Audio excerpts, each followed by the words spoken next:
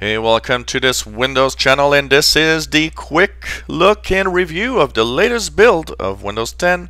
Build 15046 was released yesterday evening Eastern Time, right smack about 10 minutes into my Windows Insider show that was doing live.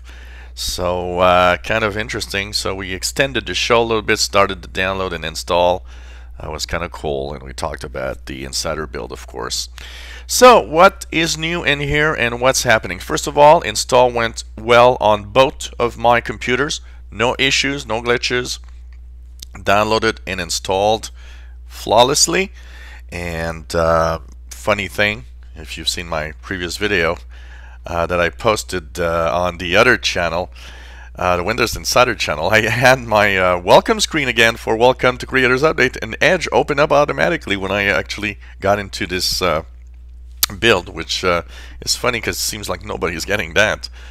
Okay, so install went well, and I've been using it pretty much intensively for the rest of the evening yesterday, about starting at 9 p.m. yesterday until I got to bed around 1 a.m. Used it for about 4 hours and looked at videos, did a lot of stuff.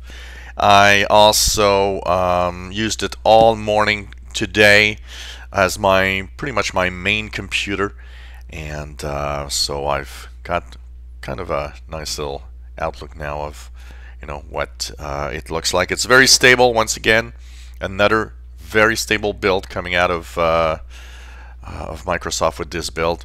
One of the interesting things first is if you are on an older build and you could not upgrade, 15042, which was released last Friday, is officially available for download now. So if you go to the Windows Insider page, you will see 15042 image is there. You can download it, put it on a USB thumb drive or a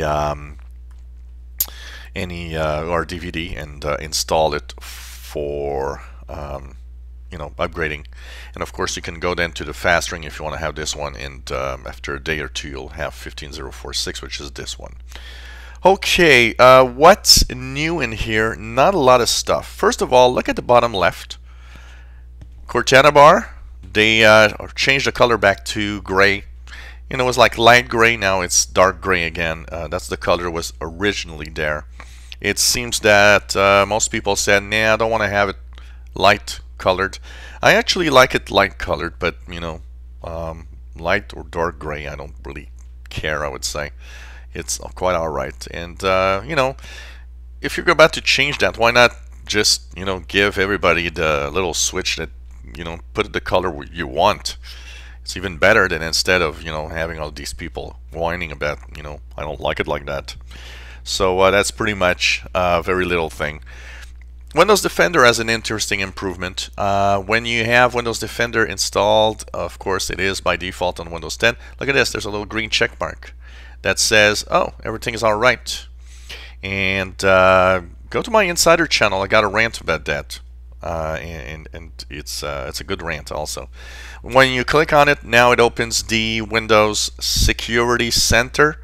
So all of that has been kind of uniformed now. Everything is all right. And I got a glitch on the other PC with device and performance. And so go to my Insider channel if you want to have my rant on this. That's a very interesting rant, by the way. And it was one of the things that I thought was to check for on my other machine. It actually, this device performance is yellow and tells me, oh, well, your performance is no good.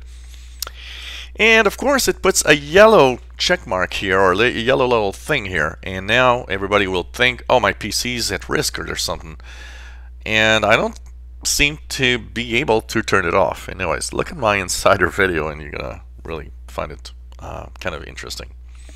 So of course that's good to have, a little check mark, a little green thing saying, hey, everything's alright. The visual of an antivirus, I always thought it's kind of nice to have that, and it's nice that it launches now the Windows Defender Security Center when you are asking for it.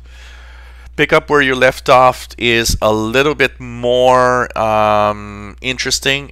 They're tweaking, actually. A lot of people add comments on that. Pick up where you left off means that when you use two PCs that are on Windows 10, so in this case two PCs with the Insider Preview because that's the new feature, on the other PC you'll have, oh, you want to continue where you were, and there were of course notifications in the Action Center to say, oh, you were on YouTube doing this, or you were on Firefox doing this, or you were using Microsoft Word, you want to continue off where you were.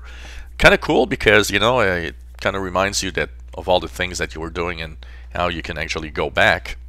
Now they've fiddled with that a little bit, trying to find a way to improve this if possible. Also, translations for the different parts of Windows, including the out-of-box experience. Out-of-box experience is that install sequence of Windows that is different. There were a lot of problems, especially in different, like in French. I did see a few weird things happen, and they're trying to tweak that and make it better. Also, the French version of the out-of-box experience is kind of very robotic. Cortana in English sounds like somebody's talking to you. Cortana in French sounds like a robot is talking to you. So they're tweaking that, basically. Updated gaming settings icons. So they've apparently played a lot to try to make things a little better. So in the settings, the gaming icons is updated. You see here it's been kind of revamped a little more. It still has that Xbox, but it is a little better. Some people were saying, well, it doesn't feel like the icons on the other icons on that settings panel. And well, now they're talking about it, but it was available already. Application installation control, so when you install apps, of course, now they are talking about it, but it was already available, was the possibility to get apps from the store only and so on. Okay, that's pretty much what I have to say in the new stuff. One thing for okay, there's tons of fixes here that I won't talk about because it's just like there's so many fixes. It's just incredible. Incredible. Lots and lots of fixes, and this is really showing that they're in bug fix mode right now. One thing that's broken is if you are upgrading and you're stuck at 71% and it doesn't seem to do anything, and then it rolls back to the previous build. Check it out. There's a forum post that is talking about that and how to maybe try to find ways to fix it. And of course, if all fails, you can always just reinstall from scratch with the build 15042, and the upgrade from there should actually be okay. So that's okay. There's some gaming issues for certain configurations of hardware, so there might be a few things. There's still some of the errors like F12 dev mode will give you or dev tools will give you maybe a crashing Microsoft Edge, stuff like that. Universal Windows Platform apps may unexpectedly appear with their app package in the title bar instead of the app name. These are errors that they already know about. But apart from that, pretty good build. Still no watermark, the bottom right. Now I was wondering, okay, we got a new build. Does this change anything? Well, it seems that we're going to have a new build, because if we look at this here, Windows 10 says that it's still on version 16.07 when you look at the Windows version. So basically, nothing new for now. We're still not officially at the Creators Update. There's still quite a few bugs to fix, but there's a lot of bug fixes already. Very stable build. Not much I have to talk about. If you want to have more inside stuff for the Insider previews, of course, go to my Insider channel.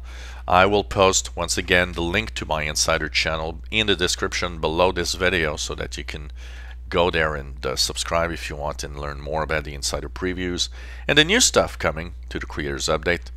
On this channel, I will have a video today also about the Creators Update itself, how it will be rolling in to everybody, and basically I think it's going to be useful information for anybody that wonders how it's going to happen for everyone. So a new build, a new stable build, and very, very fast. It was amazing to see that only 4 days after the Friday release, we already had a new build, which surprised me a lot. I was not at all expecting that, and I was actually not really expecting to have a build today, honestly. So it is quite surprising that it was released so fast, but it was also kind of cool to have it released while I was doing my Windows Insider Hours show live. So we got done a little extended little extended thing here to check it out. So pretty cool. And basically another last little thing, no builds today, looking at the data and the feedback. So of course Donna Sarkar did say no builds today, don't expect one. And don't forget, if you have any glitches or things that you want to talk about or things that you want to share, Feedback Hub is there to have you voice your frustrations or voice your comments on the build. And of course, we have the Windows Insider show every Tuesdays where we talk about it, and we have the Windows Insider channel for lots and lots more information. Hope you enjoy. If you have installed this build, what do you think? Is it working well? Are you okay? Is everything all right? By the way, one little thing I did see this morning, when you use the snipping tool, I've noticed that the snipping tool, you had a little arrow in the new here, and that's where you choose what you want to snip on the screen. I noticed that it's in mode now. Here is where you go and you choose, oh, full screen snip, for example. So kind of funny, little change in the snipping tool that I see here. And for more details and more videos on Anniversary versus this Builder Creators Update, of course the Insider channel for insider stuff, in this channel, main channel, for all sorts of other things that are mostly for regular users. So two different vocations. So thanks for watching. Hope you enjoyed this quick review, and hey, why not leave your feedback of what you think of this build.